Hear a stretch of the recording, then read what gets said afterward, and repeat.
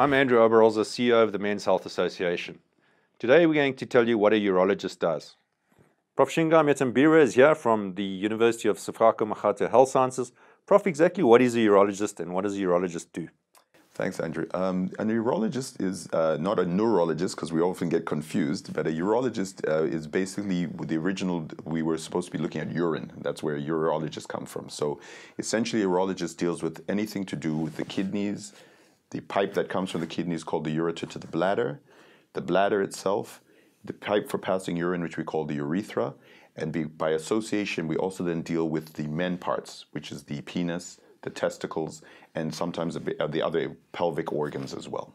So when a man's got a problem with his man parts, a urologist is the specialist that he can turn to. Eventually, it would be the guy to turn to at the end of the day. But remember that most of our colleagues, especially our general practitioners and family practitioners, are also very adept at treating men as well. And the first point of call would be your GP.